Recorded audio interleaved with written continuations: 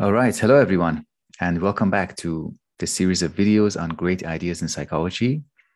This is part 14 based on chapter 14 of Professor Fatali Muqaddam's book with the same title. And in this part, we are talking about the self, the concept of the self, its place in psychology, its importance, why the self is an important idea. So we should begin by noting that this is not a very popular topic in psychology. In fact, psychologists do not usually pay attention to the self, and it is worth asking why. I believe that if you spend enough time thinking about this question, if you spend enough time thinking about the concept of the self, you will realize the connection between psychology and other disciplines like philosophy, phenomenology, political theory. And you will soon realize that for psychology to really be a worthwhile discipline, for psychology to be radically psychology, not a superficial survey or a network of concepts that only have a superficial relevance to human life, it has to be more than that academic discipline of psychology. It has to be more. It has to be essentially political, phenomenological, and philosophical. And the notion of the self is one of those things that create a bridge between psychology and a philosophical investigation into psychologically relevant areas.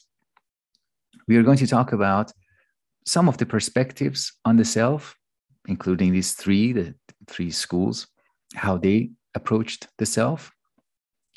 And then we want to talk about two different ways of handling the self. One has to do with knowing and perceiving the self, so self-perception. This is focusing on how we understand ourselves, self-perception. But we don't just know ourselves, think about ourselves, and judge ourselves. We also do something else. That is, we perform ourselves. So this is another aspect relevant to the notion of the self, and that is self-presentation. So there are lots of branches that we can go on when we start thinking about this central concept of the self. There is a figure in the history of psychology, extremely important, central figure, and at the same time that he is central, he's also exceptional. In many ways, he represents an exception, a person who didn't see a clear boundary between philosophy and psychology. That is William James. In the Principles of Psychology, he devoted a discussion to this concept of the self, and he is one of the very few psychologists who has discussed this topic. One of the things that he did was he distinguished between different senses of this concept, different senses of the term self. So he said that when the person refers to themselves, they might mean different things. So this self has different facets. You can think about yourself as a physical being, as a mental or psychological being with an inner life, inner subjective life, private experience. You can think about yourself as a social being, having a social self, a cultural self, a spiritual self, maybe a religious self. And in each one of those, you enter into relationship with a different set of realities. So as a physical self, you are in relation to things like gravity and obstacles and different substances. As a social self, you are in relationship with other beings, like other human beings, your family members. As a spiritual or religious self, you enter into relationship with divine beings, so on and so forth.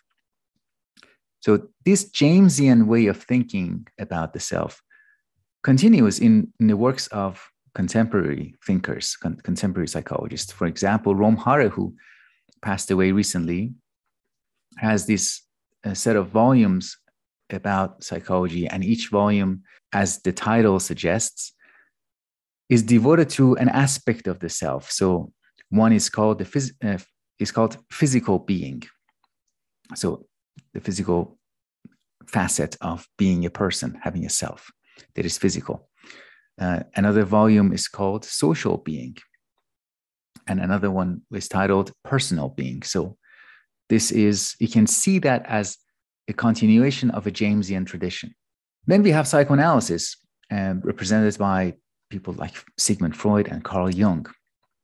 So they also suggest ways of thinking about ourselves. So this is just one example. One example that I'm bringing in to show how people talk about the being of individuals, and the reference to self is unavoidable. You can't avoid discussing the self. For example, some psychoanalysts will say in civilized society, we cannot express everything about who we are. Parts of ourselves, therefore, are repressed. They are hidden. They are denied. They are ignored. So you are in a social setting. You're in a civilized part of society. You're a member of a civilized society. And because of that, there are parts of yourselves that you feel like you might not express. And that you might not even afford to think about those parts. Even in your private experience, you might not think about them. And that just comes with the social context. So this is, how do we then refer to those aspects of your being that you are not expressing, that you are repressing? Those are also part of yourself. So the notion of self is something that can combine both those parts that are expressed and those parts that are not expressed. Then continuing that, somebody like Carl Jung would say parts of ourselves which could be expressed in archetypes are hidden from ourselves. So these parts are denied. You might be unaware of them. You might not be aware that there is, for example, parts of you that are expressed in the form of a magician, or magical qualities, or alchemical desires, or alchemical imagery. But you're attracted to those ways of thinking, to those images, when you see them outside of yourself. So Carl Jung said that the way we approach things outside of us, the way we feel repelled or attracted to things outside of us, are also clues. They provide clues about ourselves. The distinction also between ego and the unconscious for Freud, or ego and the self for Jung, is relevant here. Ego is the conscious part of the psyche, both for Freud and Jung. And they contrasted that ego, the conscious ego, with the unconscious, or the self. The self is a larger whole. Only part of that is conscious, available to the conscious mind. Now, you might get the image based on these discussions of Freud and Jung that the self is just you, your body. It's a private, isolated element away from other people, and then enters into relationship with other people. But that was corrected when people responded to these formulations. One of Freud's followers, Harry Sullivan, and he emphasized the relationships. So Sullivan emphasized the role of relationships in the formation of self. So a self is something that is achieved, something that arises out of our interactions. So Sullivan said that maladaptive behavior arises from interpersonal relationships that lack necessary ingredients like love, support. And because of those lacks, we experience anxiety. So anxiety is something that is a product of the relationships that we have. There's certain kinds of anxiety, not anxiety as such.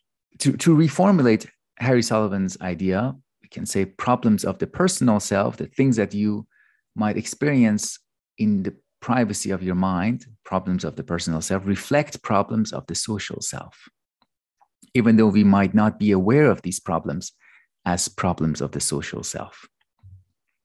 But that social self has primacy. What was one of the main factors why the self was neglected for many years was the dominance of behaviorism, especially in the United States between around 1910s to 1960s.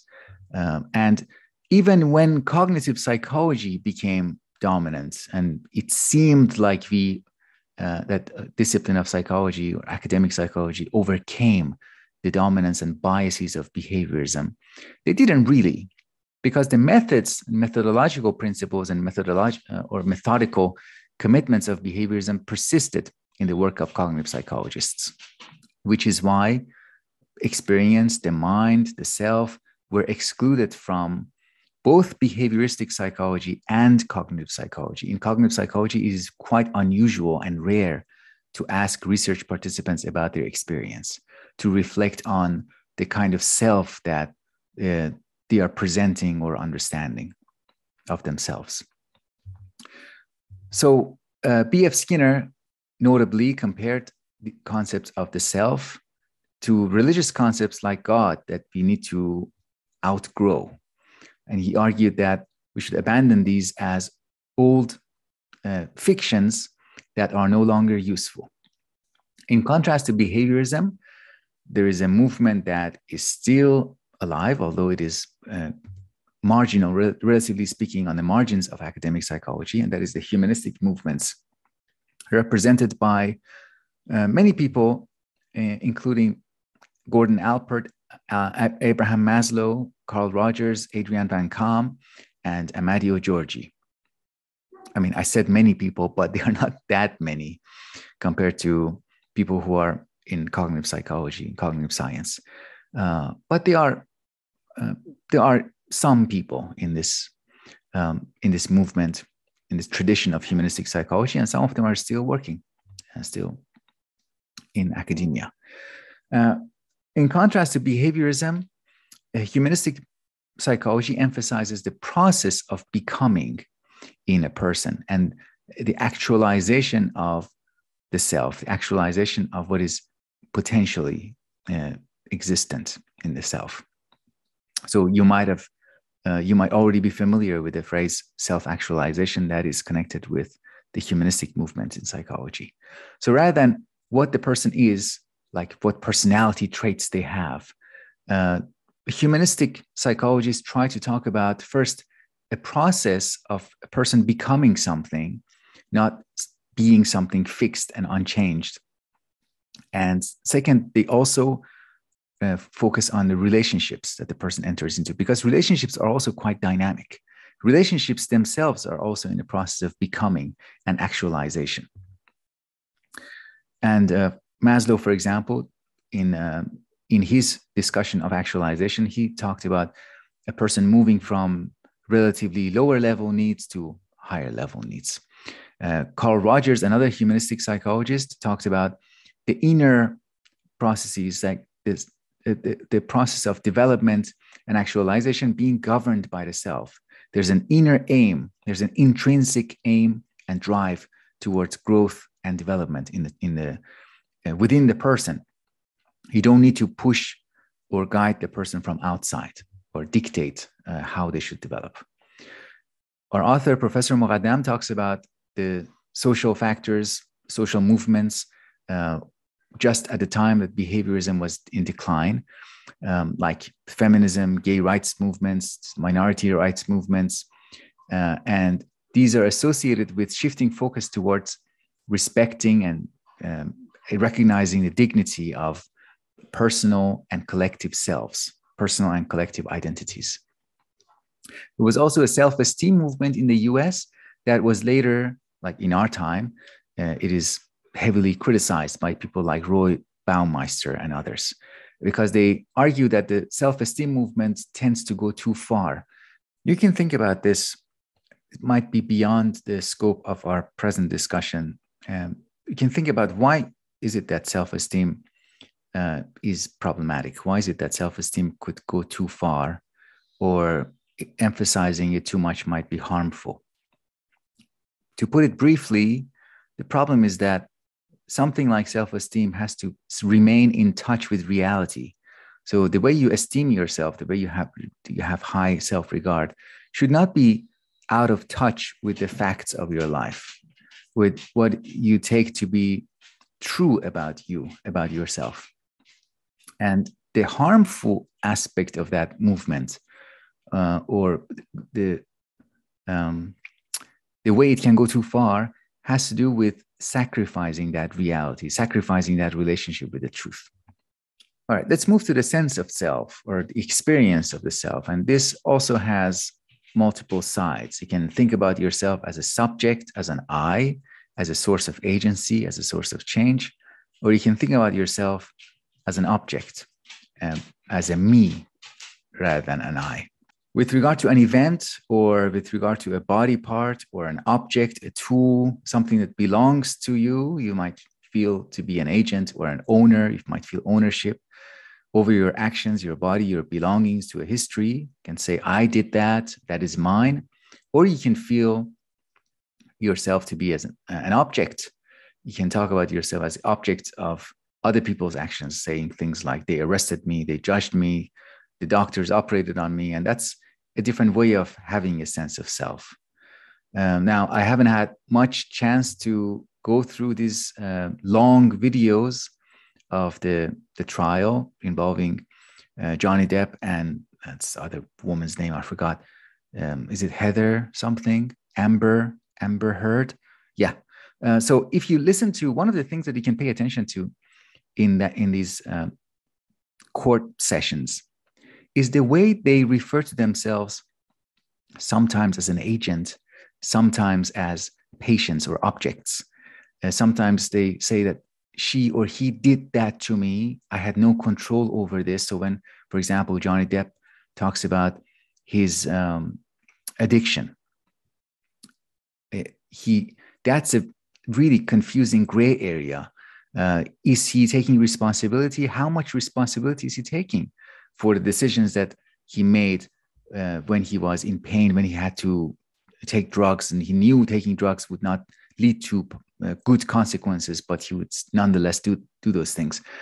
So you can sensitize yourself, paying attention to the way people think about themselves, different senses of the self, self as subject, self as object, ownership, agency, responsibility. A related concept here having to do with self-perception is the term or the concept looking glass self. This term was coined by Charles Cooley, and it refers to the fact that our self-understanding, the way we understand ourselves, depends on how others understand us. It is really important to nurture good relationships with other people and try to strive for having good relationships, because it is not just the behavior that changes in the context of those relationships, but our identities change. If you are in a relationship, in contact with someone who gives you negative feedback consistently, regardless of what you do, that changes your self-understanding. Even if you resist that to some degree, it's going to affect you. Related to the looking glass self, we have George Herbert Mead, who also argued that self-perception arises out of social interactions by focusing on what he referred to as the significant symbols, actions, and words children learn in order to elicit the desired behavior from others. So, for example, imagine a child who is using the toys as imagined students in a classroom, and she is pretending to be a teacher. So these are, you can think about children who role play, pretending to be teachers, pretending to be doctors, pretending to be nurses or chefs. You know, they take on these roles, these symbolic roles, like they're looking at, you know, pretending that they are teaching some students, using the dolls as imagined students there, or using the dolls as imagined patients, you know, pretending to be a doctor. That context, these roles are significant symbols, and children experiment with these roles, experiment with these occupying these positions in relation to other people. Moving from the individual scale to the social scale, from interpersonal relationships to intergroup relationships, we can also think about how a minority group might perceive themselves as less important or less worthy compared to the majority because of the way they are being judged or because of the way they perceive themselves as being judged by the majority of the people. One person who you've probably heard of, Leon Festinger, who is associated with cognitive dissonance theory, he also discussed the role of social comparison. So how this is the idea that the way you think about yourself arises out of your comparison, the way you compare yourself with other people. Now we move from understanding to performing, or self-perception to self-presentation. There are strategies that we explicitly or implicitly, without knowing sometimes, we adopt these strategies when we enter into a scenario. So imagine the scenario of entering into a group. There's a person who joins a group for the first time. Edward Jones identified these strategies as possible acts when you join a group for the first time. You want to introduce yourself, present yourself, kind of person you are. So, for example, ingratiation, you give a compliment to someone. You probably have noticed two people meeting for the first time. One of them gives a compliment to the person. That's a way of self-presenting, saying that I'm paying attention to your bag or your shoes. Intimidation it belongs to the same category of self-presentation acts. Self-promotion, exemplification, supplication. You can read, if you're interested in more detail, you can refer to the textbook. Irving Goffman, we should also mention him, very important person in this area. Our author writes that Goffman explored the ways in which all of us are performers on the giant stage of everyday life. He distinguished different parts of this giant stage. So there are, for example, parts of life or areas in our lives that seem less formal. And it seems like we are not in the front stage. So, for example, you're talking to your friend right before a job interview and you're practicing your job interview. You're talking about what your plans are in the next 5-10 years, but you're talking to your friend, even though you are still performing, you're still presenting yourself. But the way you're presenting yourself to your friend before the interview has the character of a rehearsal. And it feels as if you are in the backstage. And then you go into the interview. Now the stakes are high. There are actually stakes. You can lose or win the interview. You can get accepted or rejected. And that is what Goffman refers to as the front stage, when you are more committed to that role, that you're not experimenting as much anymore. How do we know when we are in the backstage or the front stage? How do we know which role we should perform and which roles we should forget for the time being? Because we all have multiple roles that we can activate, embody. So we rely on the environment. We rely on the cues that we receive from other people. We rely on others to know when to perform which role, what stage, what scenario. Related to this topic, and these material are not discussed as much in this chapter, we have concepts like the actual self versus the ideal self. Like, think about if you have an ideal self. Do you have an ideal self? Is it useful to have an ideal self? Where do you get your ideal self from? Is that your conscience? Is that a superego? To what degree is your ideal self yours? Is that really yours? Did you come up with that ideal self, or did you inherit it from your cultural context? Did you learn to value one kind of being that is different from you more than what you actually are? Is there a relationship between the ideal self and self-esteem or self-respect? Having an ideal self, does that reduce the way you value yourself, the way you respect yourself, the way you celebrate your life? Or is that a source of negative feeling? So these are worthwhile questions to think about.